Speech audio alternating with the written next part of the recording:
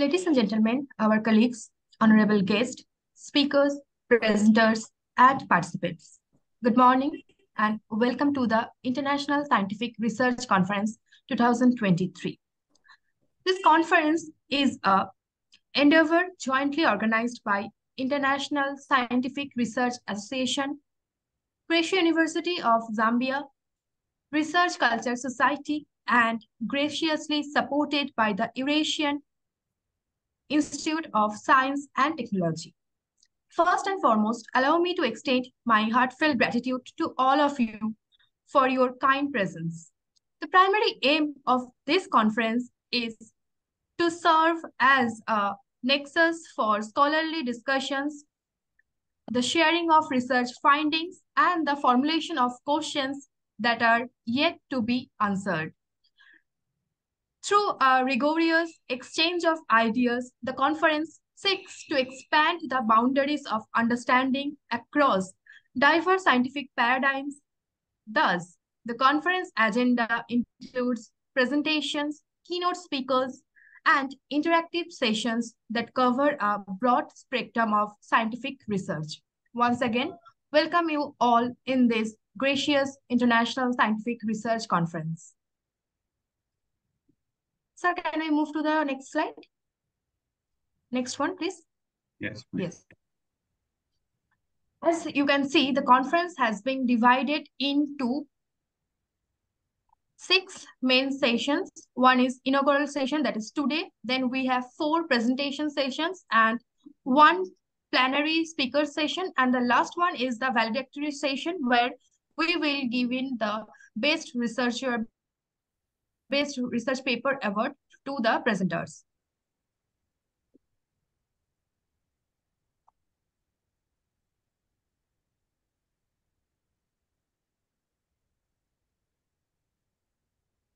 The next slide, please. We are not able to be in person, then as per our culture, we will do virtually lighting the diya. I request sir to start the process.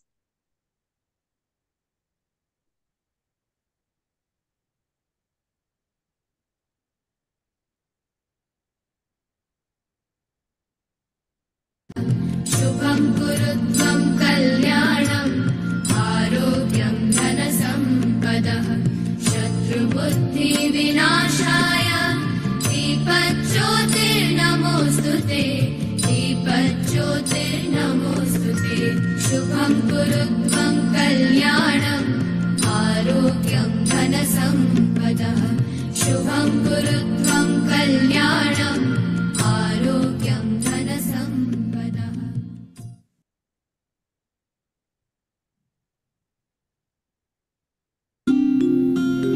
या कुन्देन्दुतुषारहारधवला या शुभ्रवस्त्रावृता या वीणावरदण्डमण्डिता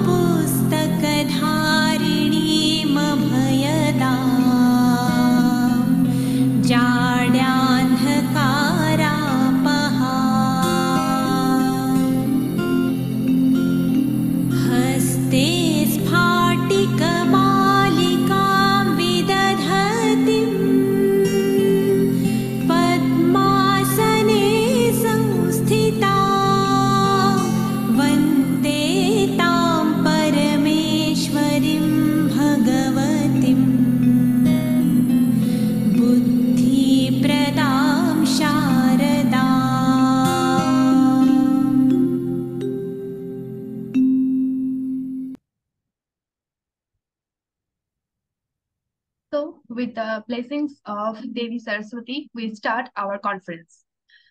So let us know about the conference in organizing institutions.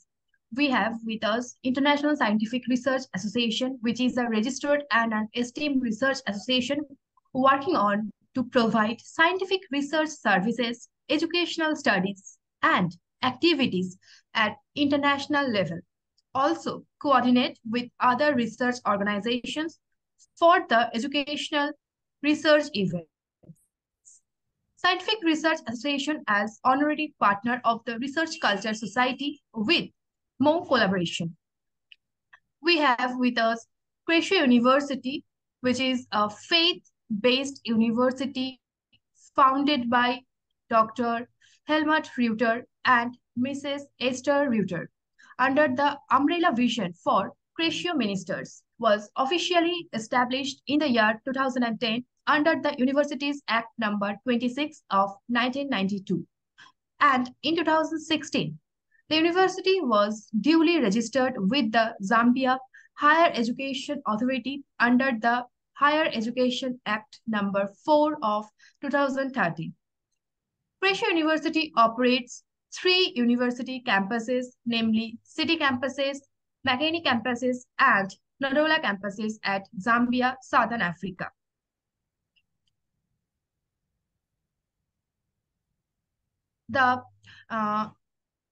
It is supported by Eurasian Institute of Science and Technology. Institute of Science and Technology is a self-financed college has been started in the year 2013 with a noble aim of imparting technical education. The institution enables them to be placed at the best professionals in industries and make them enter into high-level programs with competence and confidence. Institute trains specialists in physical science and computer science. Eurasian University is one of the best educational institutions of the central reign of EU. For qualified personnel, training in science, management, and technological specializations. Scientific subjects performed by the university aim to increase the efficiency of production and control processes, power saving, and environmental protection. The objective of this conference is to discussing issues, engaging of ideas and views towards the advancement of innovations, theory, practices, and to create a space for presentation of current results of scientific work in the field of science, agriculture, engineering, and technology. Our main aim is to organize lectures. Sam, can we move to the previous one? Yes. So our main aim is to organize lectures by scientists and experts and to disseminate their ideas and concepts among the science and technology. Another aim of this conference is to provide an interaction stage for researchers and practitioners from academia and institutions to deal with the state-of-the-art advancement in their respective fields.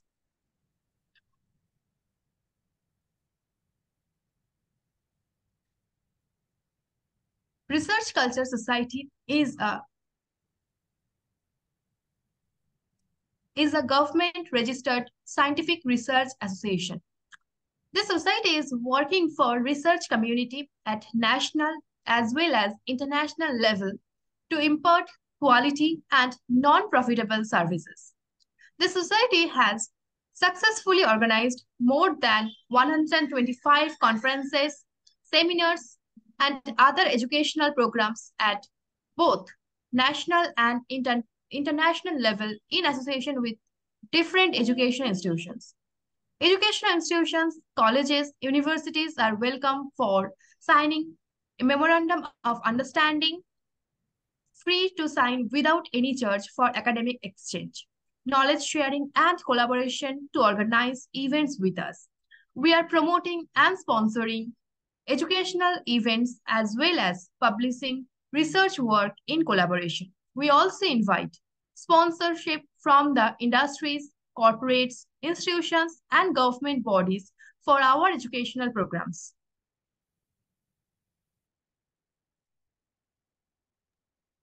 Prussia University has 4 faculties, namely Education, Health Sciences, Business, and Social Science.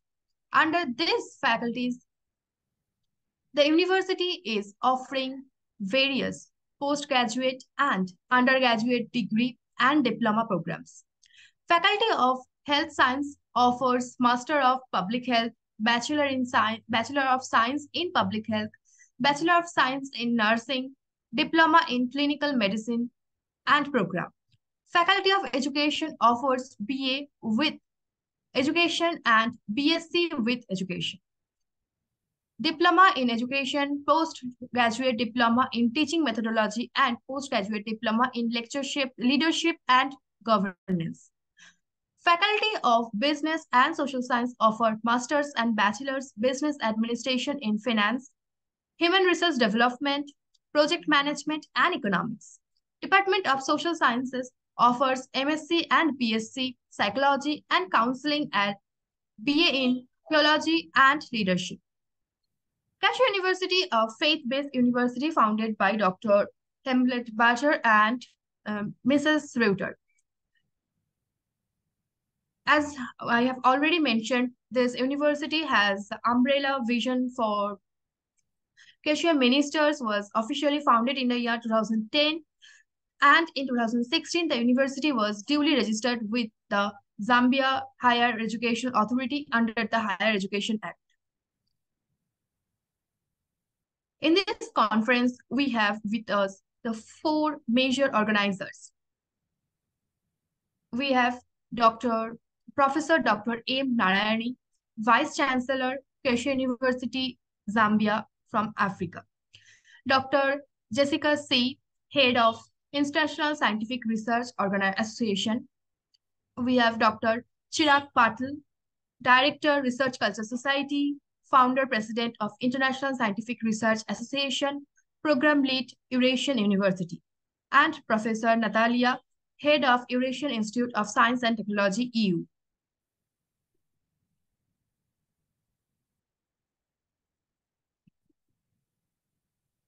In this conference, we have our patrons, Dr. Jessica, Professor Dr. M. Narayani, and Professor Natalia. The conference speakers, Professor Gagik, scientist and professor, National Polytechnic University of Armenia, advisor at Ministry of High-Tech Industry of Armenia, Brave Dr. Hamlet Reuter, Chancellor, Casual University of Zambia, Dr. Rania, STEM instructor and an ICT teacher trainer at the Greek Ministry of Education and the Directorate of Educational Technology and Innovation, Greece. Dr. Dhaval Sahija, IT industry executive and expert, USA. Professor Jelena, a professor, full-time professor, academician of IRASA Metropolitan University, Belgrade, Republic of Serbia. Professor Dr. M. Narayani, Professor Dr. Rezwan, and Professor Natalia, and the respected conference committee members and conference coordinators. Thank you for your support. Now, all the papers that will be presented in this conference will be published in this International Scientific Research Conference book. As we can see the cover page of this book will be edited by Dr. Jessica C. and will be published with ISBN number and at the end of November 2000, at the end of the year.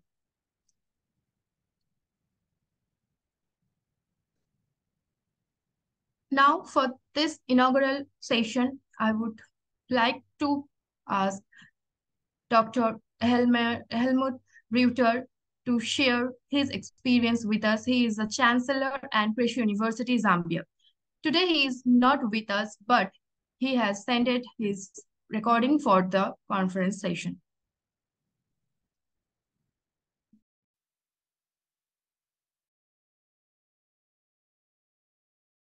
Participants. My name is Reverend Dr. Helmut Reuter. I'm the Chancellor of Creso University and the Executive Director of its umbrella organization, Creso Ministries, which I founded together with my wife Esther Reuter. CRESO Ministries was established in 1994 and is working in health, vocational and primary education, social care programs. The university was established in 2010. We always had a passion to give greater opportunities to young people in Zambia and to develop them, to help them find solutions for our country, our continent, and our world. We have worked in Zambia for over 40 years and have been privileged to work with many bright young people, and many of them have been able to go on to become part of the scientific community.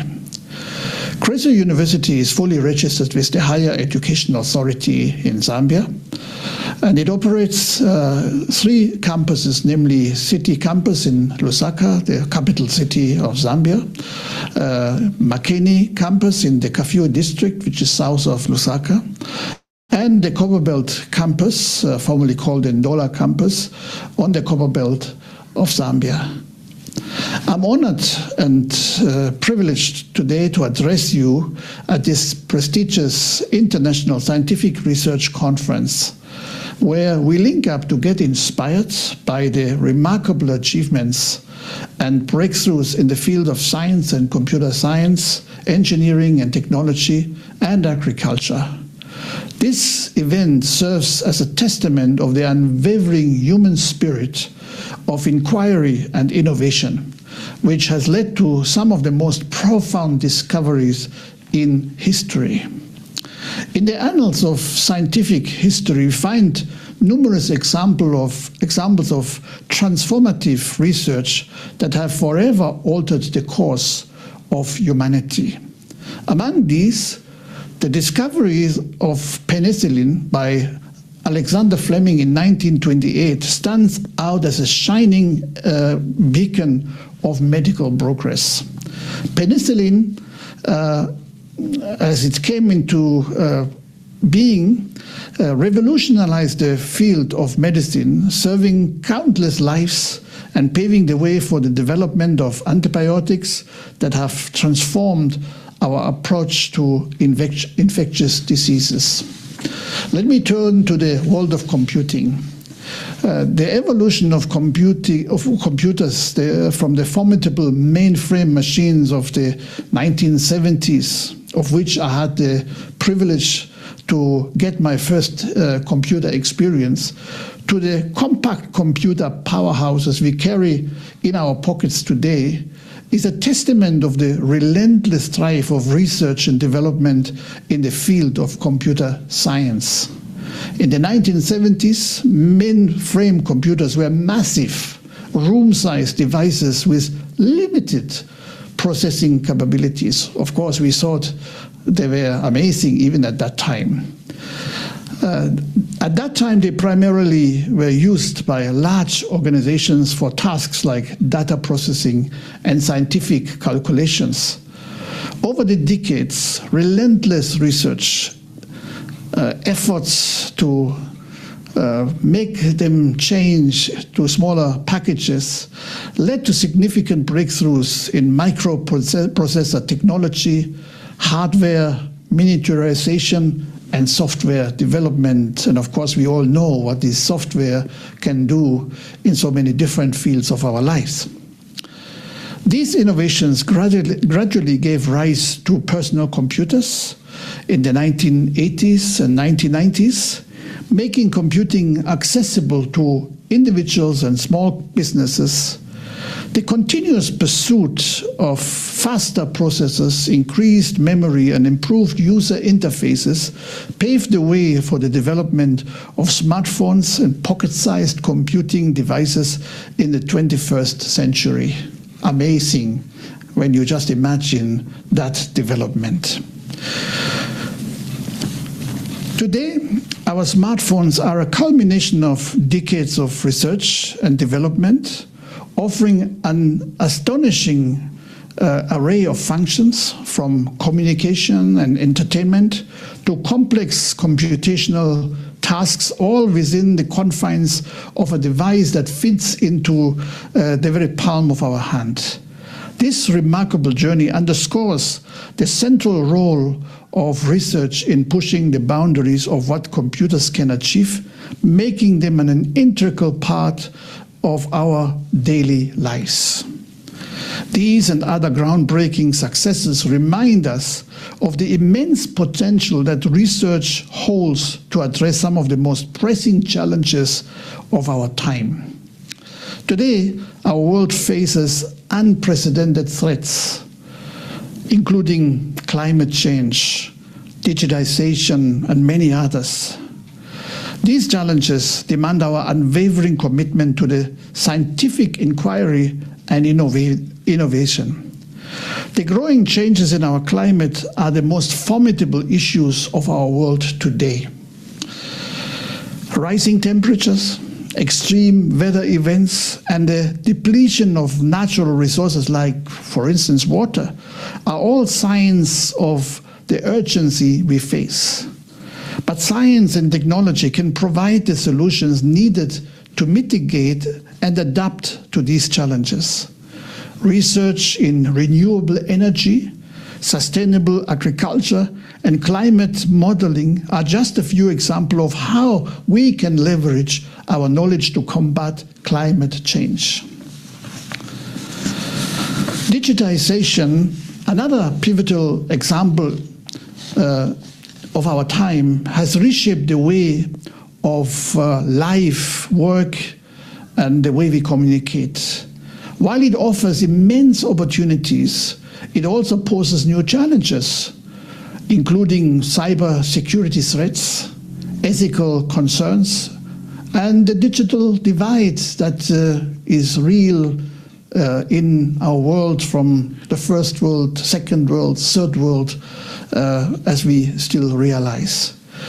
Here too, research plays a pivotal role in devising innovative solutions to navigating this evolving landscape.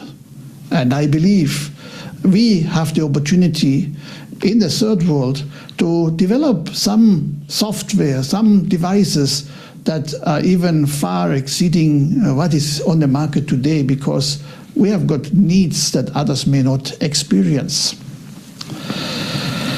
Finally, I'm excited for all research papers presented to this conference today,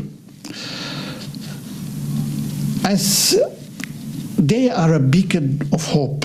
Each paper, each presentation, every discussion is a step forward in our collective journey to understand the world around us and to find solutions for the challenges that we face.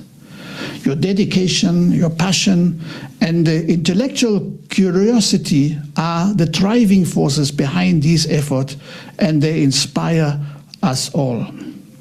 Our responsibilities as scientists, researchers, and innovators is clear. We must rise to the occasion. The spirit of inquiry that led to the discoveries of penicillin and the development of smartphones remains alive within us. As we confront these pressing global issues, we must channel that spirit into collaborative research efforts that yield meaningful results that answer to the current needs in our world. Let us remember the words of Louis Pasteur, a pioneer in microbiology, who said, and listen to this, this is powerful, "Science knows no country, because knowledge belongs to humanity and is the torch which illuminates our world." Let us carry this torch forward, lighting the path to a brighter, more sustainable and resilient future for all. Thank you, and may this conference be a source of inspiration and collaboration for all of us as we continue to push the boundaries of knowledge and innovation in the pursuit of a better world. God bless you.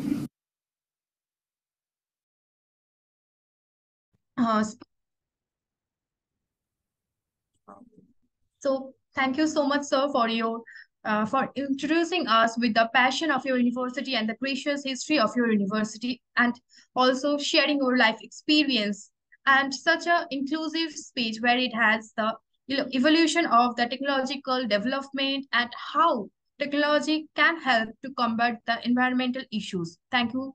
We are grateful to hear this from you. Yes. Next, I think Professor Jelena Yes. is now. So please Yes, invite. today we have Professor Dr. Jelena Boskovic with us, who is a full-time professor and academician of IRASA Metropolitan Technical University. Yes. She is a professor at the university and advisor to the president of the Metropolitan University of in Belgrade from 2021 onwards, and the director of the MIANU Institute in Belgrade 2018 onwards. Throughout her rich scientific career, she has been a manager of several national as well as international projects, head of sub-projects, main researcher. Since 2020, she has been engaged on several international projects of the European Union, and she has exceptionally developed international cooperation within scientific projects and research topics in the field of genetics, plant breeding, and selection of plant resistance to pathogens and pests. She has been a member of numerous scientific societies and organizations in the country and the world, as well as an elected member to editorial boards in international journals. She has provided her mentorship to 60 doctoral dissertations, 110 master's and master's theses, and 718 undergraduate and final theses on vocational studies and undergraduate academic studies. She had dedicated herself to the development of young people in science and universities throughout her career. We are grateful and we are pleased to have her with us today. So I would like to ask her to share her experience with us.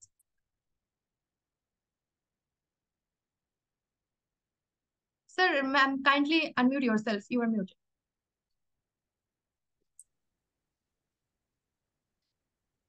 Day and evening. Dear ladies and gentlemen, eminent science, university professor, representative of international organization, guests of honor, dear student, I owe special thanks for the invitation to be guest speaker, and I send my warm greeting of the organizer of this international scientific research conference. To special thanks to my dear Jelena Mladenovic, a graduate in ecology who has been with me in science team since her student days. Talent for science is born and development through work. Our reason in the natural light with which man perspective, understand, comprehend, illuminated the world around him. A scientist and philosopher of science use the natural light of this reason to learn true about himself and the world. Knowledge of science will give us a better understanding of the nature around us and the functioning of man as individual in environment. My lecture topic is under the following title: The Future on Agriculture Production with the Application of Biotechnology. It's very interesting theme, our human population in the world. Using methods like genetic engineering, molecular diagnostic, tissue culture, and molecular marker, agriculture technology refer the use of live organisms and systems in the development of product for human use. Agriculture biotechnology was practical as people have been trying for a long time identifying agriculture important organisms through breeding and animal husbandry. Agriculture use biotechnology extensively to disseminate beneficial trait and both productive disease frequently accomplished by selective breeding and technique in organism genetic. I'm an academician, full professor, University Metropolitan. Please, next slide. Next slide.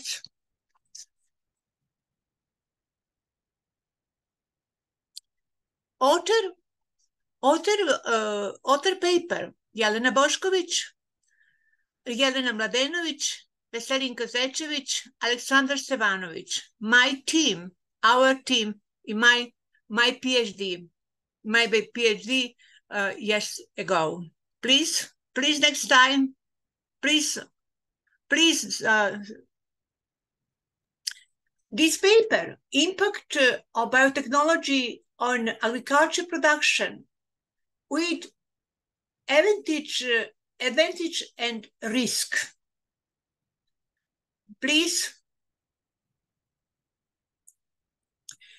In this presentation, some of most important problems related of the GM crops in the environment have been discussed on following aspects, such as plant protection, ecological effects of HR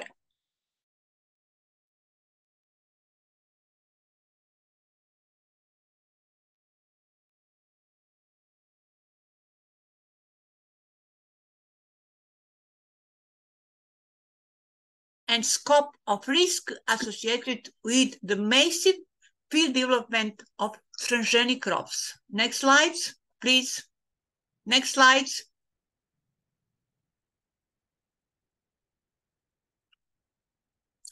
I'm sure that by the end of this lecture, the truth regarding saving the complete genetic material inherited from our ancestors will rise in your mind, as well as understanding the complex of expression of genes, our organism. Please. Shall I reveal the secret of inheritance in their entirety and John's ability to change gene together with human fate? Please. The coming era is sure to be an era of modern biotechnology, including human genome sequence for the benefits of mankind. This will help to continue to control diseases, pests, environment change, and enable food production for an ever increasing human population. It is almost sure that research will be direct toward converting and controlling nature variability. Please. In Camp 2, developed by year 2022, not biotechnology profit, North America 27%, Europe 24%, former USSR 4%, Asia 2%, Africa 6%, South America 9%. Please. World population increase by the year 2022, North America 5%, Europe 0%, former USA Republic 0%, Asia explosion population, human population 5%, Africa 5%, South America 8%. Please. GM plants, environmental protection, human and animal health, plant protection and agriculture, physiological, ethical aspects, socio-economic and political aspects, legal matter is big problem all country in the world. Environmental protection, transfer of transgene from culture to wild plants in important for breeding plants. Transfer of transgene from transgenic, non-transgenic plants. Human and animal health, new product allergen. In important socio-economical, political aspects, physiological, ethical aspects. Please, next slide. Next slides, please. Next slides. Next slides. There are numerous scientific opinions about the impact of gene plants on the environment. The most important parameter in vertical and or horizontal gene transfer ecological mechanism effects on biodiversity and plants on genetic material and other product is big problem in food and nature population. GM plants adjust to different locate and ecosystems, biological diversity, and agriculture measure. We need an understanding of the influence of GM crops on the environment and its sustainability, developed, enabled to ease and the amount of risk connected with transgenic plant spread. Next slides. Very important GM plants, the transgenic organism, horizontal gene transfer, AGT, moving gene between different species in nature, vertical, horizontal gene species, IG mechanism, conjugation, transduction, transformation. Next slides. On a major problem is quantitative assessment, a small risk and forecasting range of effects spreading transgenic genes. Each same to be particularly different to decide whether the privileging importance of economic or environmental effects. Example of potential ecological benefits on risk GM crops. GM modification benefits risk. Herbicide resistance in corn, cotton, and other plants. Reducing herbicide, increase herbicide use. Next slides. Reduce insecticide use. Vertical resistance in small crops through protein capsid. Terminator and other sterling ability in crops and other plants. Next slides. Vitamin A and other nutritive synthesis. And fiction and non-leguminous plants. Next slides. GM crops direct effects, potential small, big, potential risk and benefits, plant, test plot, farm, region, agriculture, ecological, social, indirect. Next slides. Basic benefits of GM plants use, including an important resistance to pathogens and insect. Bt toxin from Bacillus thuringiensis variety Kustaki is successfully used and sprayed through many years. Is included in 2 lots of plant species such as tomato, cotton, and tobacco. Please, next slides. Application of viral transgenic resistance through indirect protection of protein capsid, usable for wide range to virus and hosts, while with experiments dealing with TMA capsid expression and tomato input resistance to virus efficiency in this method. There are 2 risks connected with the method. Big risk, trans-encapsulation risk, recombination between protein capsid product transgenic plants and immunoplant and second virus resulting entirely new type virus. Example today, COVID-19. Please, next slides. Variety of GM virus-resistant crops approved for commercial use in United States. Project is very expensive. Variety species insect construction comment full protein length but found in plants. Please next slides. Biological phenotype, DNA genomic, RNA trisomic, protein proteomic, biochemical metabolic, biological phenotype in interaction in environment. Please. Metabolic in agriculture. Please. Metabolic is very interesting, broad application across life science, medicine, functional genomic, microbiomic, biomarker, target, nutrition, agriculture, animal health, cancer, neuroscience, neurology, metabolic, cardiovascular, etc. Please, next slides. Global metabolic market trend is $1 billion. Please, next slides.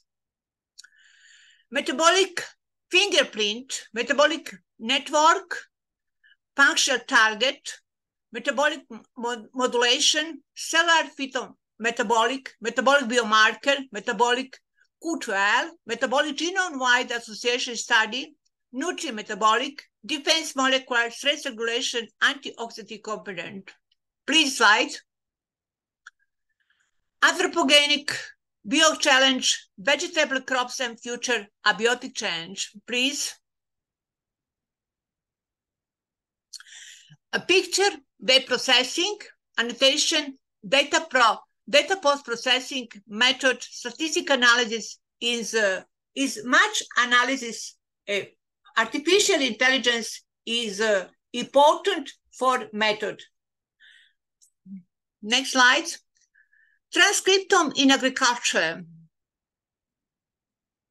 Environmental factor, construct environmental, stress impact, multi-omics data, sources for complex analysis is very expensive. Phenotypic configuration, please, Shem. Next slides. Is complex, please. Next slides.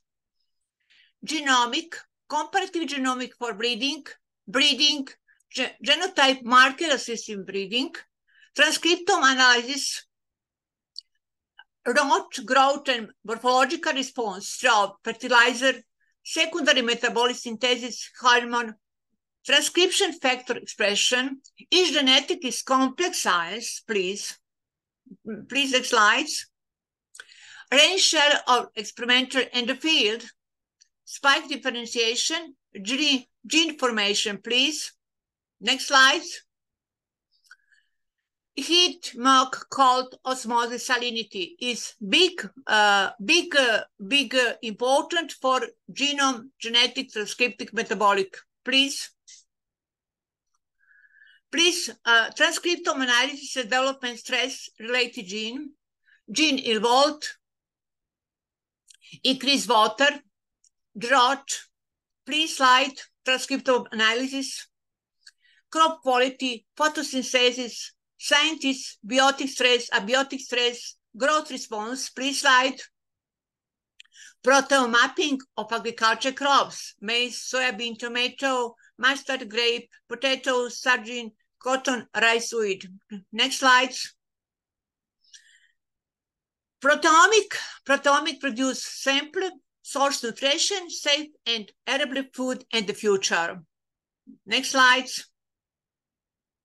Herbicide tolerance. Herbicide tolerance can be obtained by overproduction of herbicide, target locus, reduction of herbicide uptake, degradation of herbicide. Major advantage of herbicide tolerance from predetermination. Herbicide tolerance genes are used as markers in transgenetic plants selection. Please. Next slides. Stress tolerance. Please. Wide dispersion of stress-tolerant crop and cause problem in agriculture in natural population. Tolerance drought of high level of salt transformed from control crops to wild relative could make wild species more competitive, having adverse effects on the ecosystem and agroecosystem.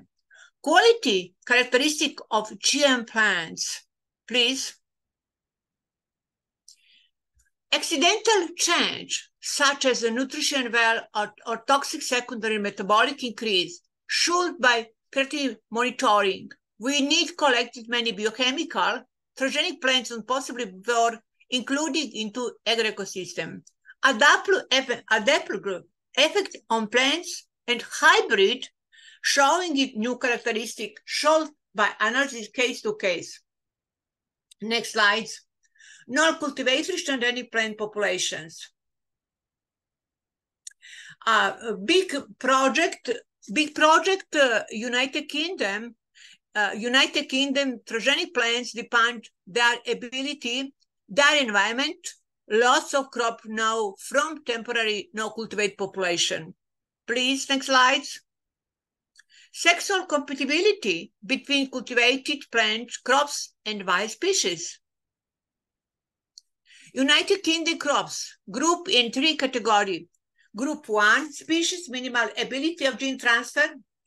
Group 2, raspberry, lettuce, a wide relation and the genus exists in the United Kingdom. Group 3, high possibility of gene transfer. Sugar beet, carrot, some sort of cabbage, trees such as popular pine, etc. This please. Gene transfer crop to weeds. Crop weed complex, a complex sorghum rice weed, fertilization high, moderate, low. Next slide. Cultivated transgenic plants, wide relative possibility fertilization, no gene transfer, migration, selection, balanced environment, no gene transfer. Next, please. Gene flow. Gene transfer between species, GMKT plants, environment, crop fertilization, cross-fertilization, distance pollen, pollination, etc. Please. Selection for resistance. I'm sorry. To pest applicate in the United States, please.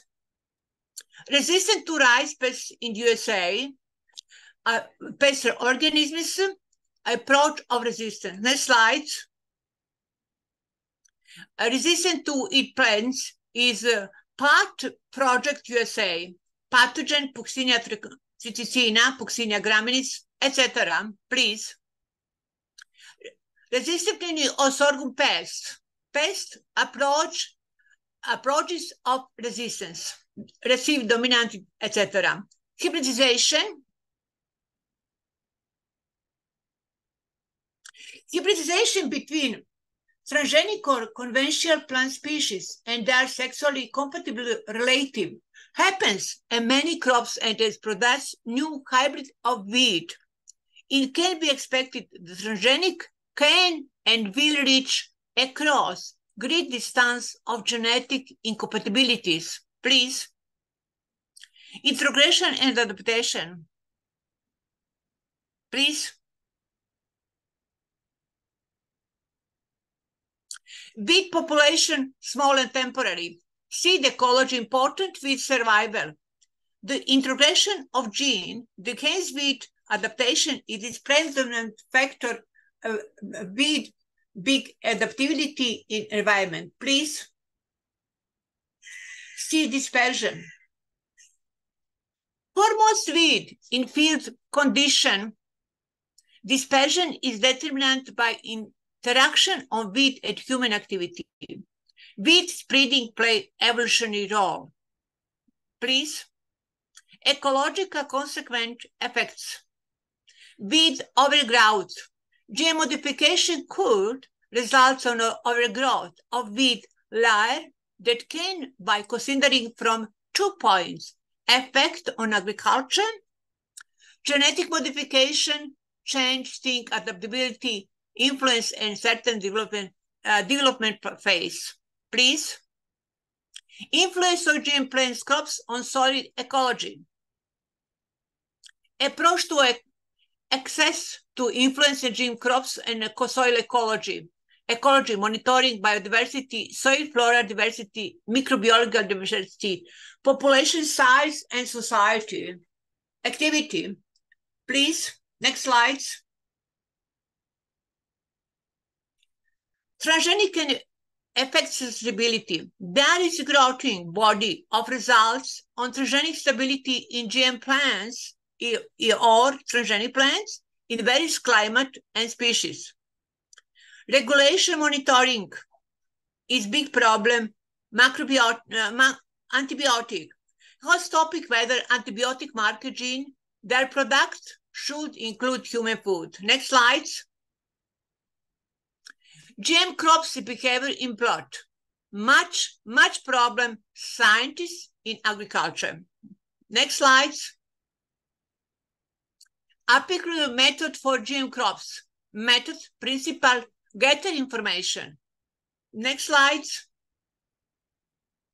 Some crucial factor affecting survival of GM crops or hybrid in nature or agricultural environment in different phases of life cycle.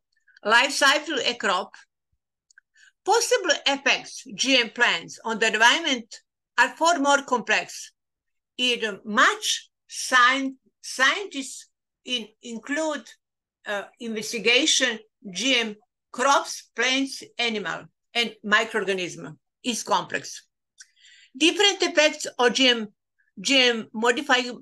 modify food, technology, economy, politics, ecology, allergy, ethical law, etc. Please, next slides. GM or crop gene editing technique is new. Technique gene is cut in the DNA is modified, conventional breeding, genetic modified, genetic crops, new technology, breeding process. Next slide. Picture new technology, direct translation, genome editing, new chromosome regiment is a big complex technology, is very expensive. Next slide.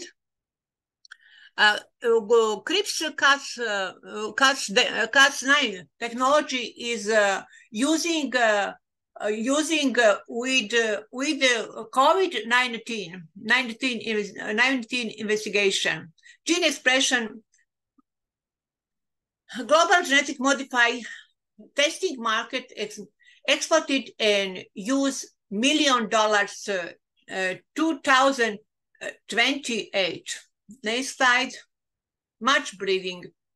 Policy development around the world is in the world program cultivated Canada, Europe, Russia, China, Taiwan, Indonesia, etc. Please. Next slide. Global genetically modified crops market, USA, much global, much modified food, much, please. World map GM production in the world. Food price already high, and 10 million will fall extreme poverty, hunger in coming year. Even the open market, some question for all use in theoretical chance, the salmon whole in long with tomato, strawberry, lizard with cucumber is normal, is no normal process.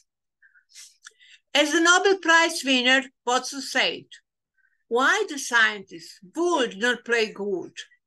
We should evaluate the possibility if we have the chance. No chance. Thank you for attention, please. My lecture. Thank you for invitation in very interesting conference. Thank you very much. Thank you very much, organizer. Thank you very much, Sanaidar, in moderator. Thank you very much. Thank you. Thank you so much, ma'am. Thank you for your presentation about the impact of biotechnology in agriculture with advantage and risk. Thanks a lot for being with us as the keynote speaker and also as well as a committee member. We wish for further collaboration in the upcoming programs with you as well. Thank you so much. Thank you.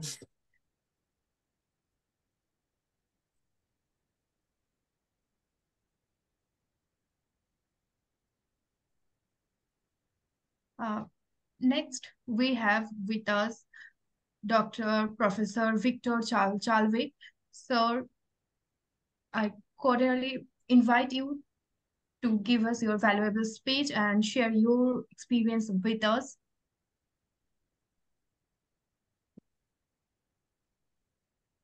Thank you so much, conference organizers, and I appreciate your time to afford us an opportunity to speak at this important conference. And I'm Victor Chalwe. I come from Zambia, and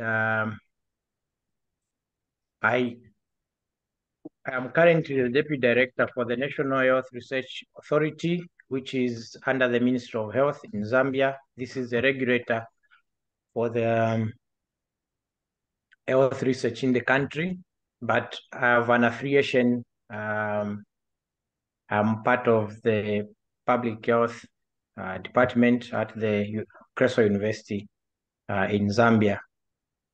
I have over 20 years of health research experience, over 6 years of regulating research in the country, and also as a general medical health practitioner. So I hope that will help and inspire some of our students, even presenting here today. Next slide. I've coined my presentation around research ethics and importance of research governance. This is just a reminder to all of us of the importance of upholding ethics. It may seem like bias towards those who are in medical field or clinical practice, but these are important even in other fields. We have colleagues I know in this forum who are very much in the area of agriculture and other spaces, but we also, as Dr. Ruta alluded to earlier, even in those who are in the field of ICT, we have seen evolution of research ethics. We have seen evolution of computers. It is because of investment in research and development that has seen the development in that area. So where have we come from with research ethics? Yes, in the beginning, we have a quote that is popularly used by Hippocrates around doing good and not doing harm. And that is because when we are dealing with human life or persons, we are mindful and we put that consciousness of respect for that human being and the life, and therefore that calls for us to uphold ethics. But then over time, we have seen efforts being made to uphold research ethics. And this is because research is an integral part of our lives. And we know that even at any time when we have made discoveries in terms of new products, sooner or later, some of them, for example, medicinal products, they get to develop resistance, and we have to embark on more research to have new products that can continue to save human life. And that applies to any other sphere. We have continued to see improvements because of research that we invest in. And so because of that, you have gone a bit fast, but I'm talking about the second or third slide.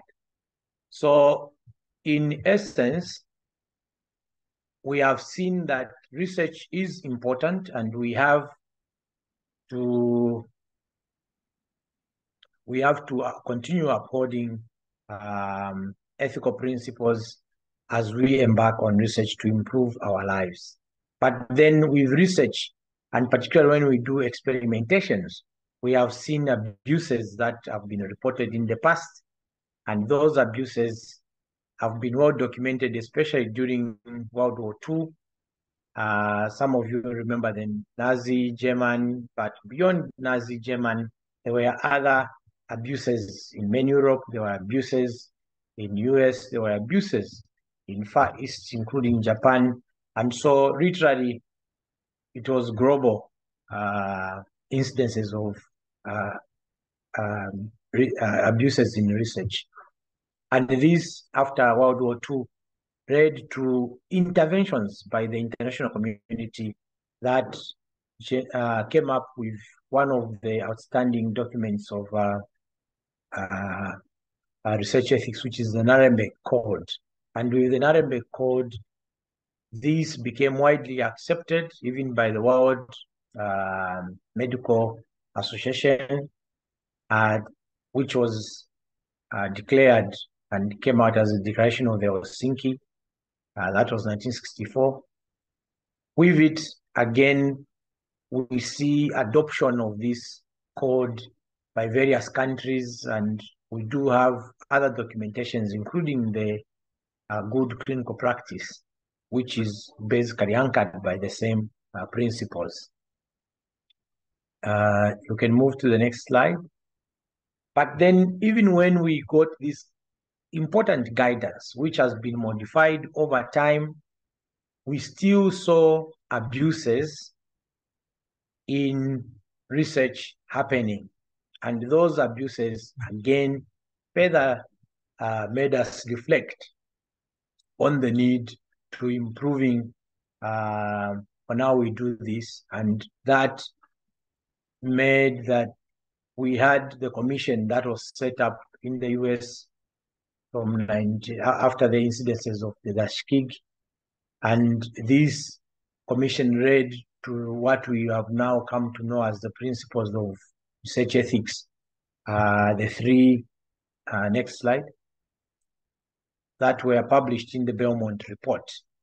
And again, these principles, if we reflect seriously about them, were not completely new.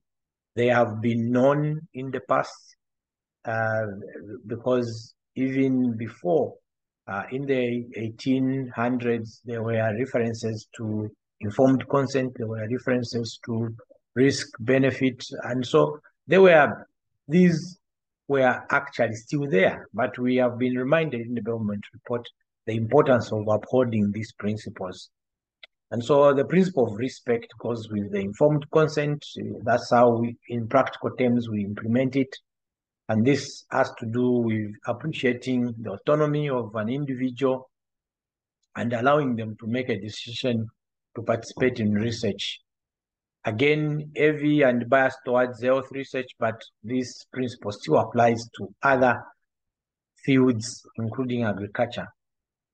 When it comes to health research, yes, we have to be mindful that when we are doing even the informed consent, we assess the capacity for that person to make an informed decision.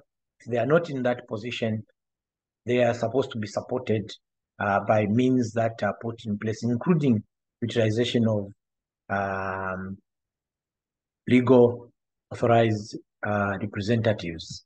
Then again, language is cardinal so that there is good communication of what you want to achieve and the decision is made on that basis. The second principle is beneficence, which refers to maximizing benefits and minimizing harm. And this is a wonderful principle, and even for agriculture and those people embark on those basic sciences, that's what should be driving us more. This is cardinal because then we try to put human interest first rather than the science. And that is why there will be that consciousness to see that this would give maximal benefit and at the minimum cost to human or human life. Then, of course, the principle of justice, which talks about fairness. And this is cardinal, that there is that fairness in what we are doing. We cannot utilize communities or populations that will not benefit from the research, and yet the research go to benefit other populations. And that becomes critical, but also that in some areas, certain people are left out, and they all are supposed to have benefits from medical research. So issues of equity have again to be addressed. And again, in a bigger spectrum, when we reflect on all these three principles, should help us have a mind of what am I doing? Is it for the good of society or humankind? Or am I just driving my own self-interests that have little? And this is why it puts humans above even science. Next slide.